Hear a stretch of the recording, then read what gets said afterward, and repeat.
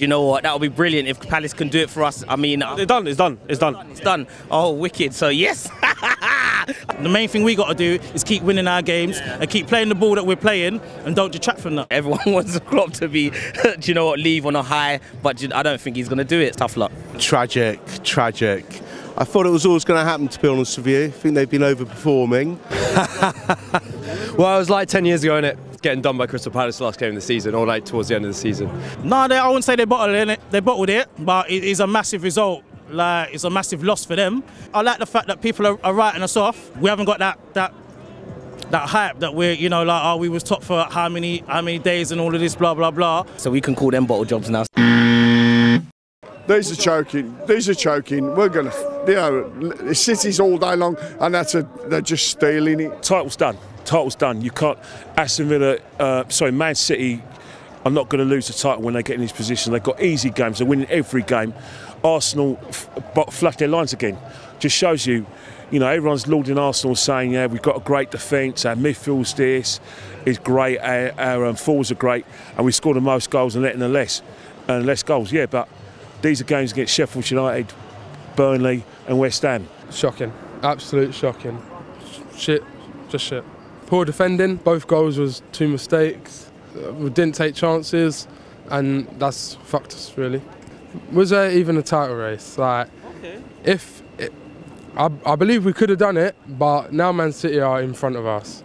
They ain't gonna drop points. Definitely one player, I don't want to say his name, but number 35. He pissed me off.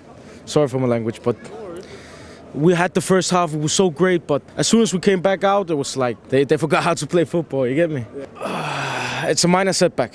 I think I think we'll come second.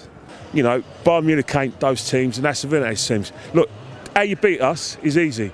You get a centre forward who can back into our defenders, get on the shoulder. You'll beat us. You get wingers who work those flanks. You'll beat us. You'll beat us, and obviously, and that's what Villa did. It was an easy game for Villa. As much as we've made significant improvements, we're not Man City. Man City have still got, you know, 2 players for every position, especially the midfield and especially up front. You know, if Grealish gets injured, they got Doku. You know, the same if De Bruyne gets injured and he doesn't play well, Foden plays well. They still got the best squad in the league. And you know, the fact is, whilst Liverpool, everyone's talking about us and Liverpool, Man City was still in their coattails. Let's face it, these players do not know how to win big games. They know how to win non-pressure games. When the pressure's on, it hasn't changed since the last members of Wenger days. Put the pressure on Arsenal, we flounder. So would you Arsenal go from here? You got Bayern Munich. We're not winning that game. We're not winning that game. Bayern Munich are the hot favourites, and they'll finish the job for Munich. So if Arsenal don't win on Wednesday, where does that leave you guys for the rest of the season? It will leave us playing for second place. With Liverpool, we're not winning anything. Ready, man. Chat to me about the games today. What's your reaction? It's a tough one, really. Didn't play great. Didn't really deserve to win. Villa, you know, yeah. Cool. So if Arsenal don't win a trophy and there's another trophyless season, is it a failed season for you guys? Yeah, I think so. We're at a stage now in the club where we should be winning trophies. Yeah. So, yeah, it is. And you don't win anything, who's to blame? Someone has to take the brunt of it, whether that's Arteta, whether that's the players, the board. Who is to blame? I think everyone, to be fair. I don't think there'd be one person in particular. I think everyone. So do you start asking questions on Arteta? Like, it's been, how many seasons has it been now? Bottled it last year, 4th the season before. You guys should be going for trophies, and it always happens at this stage in the season. Always this stage, same last year.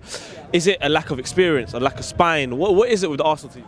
I mean, for me, I back Arteta, 100%. What is it that always goes wrong at this point in the season? I think we're a young team. We're getting stronger, and as disappointing as it is, I still back us to do well this season. Disappointing, really. What happened? Don't know.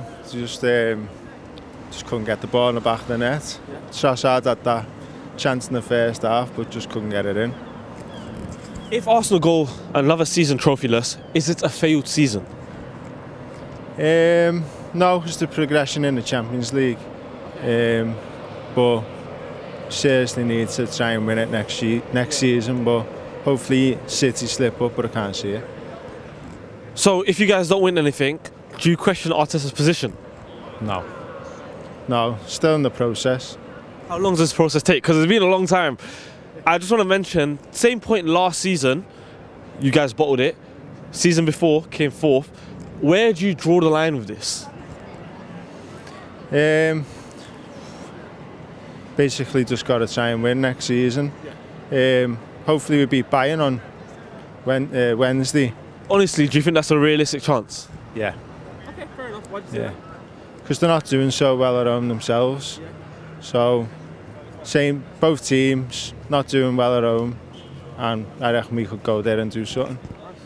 Okay. Some of the substitutions Arteta made, I thought he was thinking about Wednesday, like bringing Odegaard off. Okay. And now, as a team that's going for the Premier League, do you really have to think about the next game? We have to go game by game because them subs potentially cost you the league. Yeah. And that's why I wanted to ask you about Arteta. Yeah, I do think he was concentrating on Wednesday's game as well, especially with bringing Odegaard off. I wouldn't have done that myself.